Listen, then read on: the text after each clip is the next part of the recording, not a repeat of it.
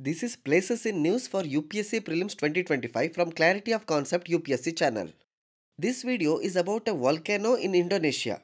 In November 2024, Indonesia's Mount Lewotobi Laki erupted violently. It caused earthquakes and released large amounts of volcanic ash and lava, leading to loss of lives and severe damage. Let us study this volcano clearly for UPSC Prelims 2025. Mount Lewotobi Laki is located in Flores Island in southeastern Indonesia. It is located around 8 degrees south latitude and has a tropical climate. It is part of the Lesser Sunda Islands.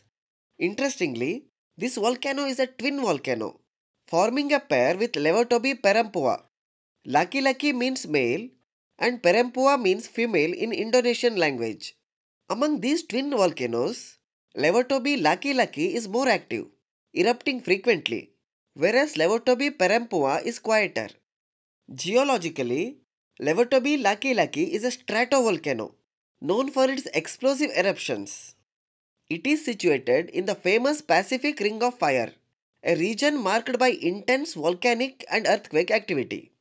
This region experiences frequent eruptions because the Indo-Australian plate is pushing beneath the Eurasian plate. This process causes magma to rise upwards, triggering eruptions like the recent one at Lewotobi. The eruption in November 2024 released lava fountains, volcanic ash, and hot rocks into surrounding villages. Ash clouds reached as high as 2000 meters into the sky.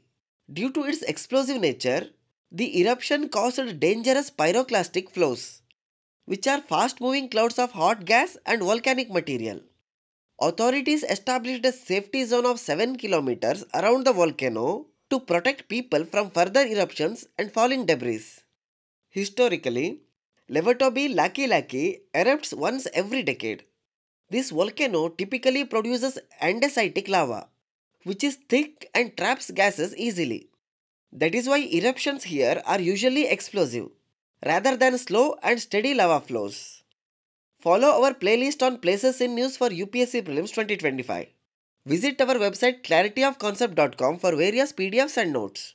Subscribe to our YouTube channel and join our Telegram group.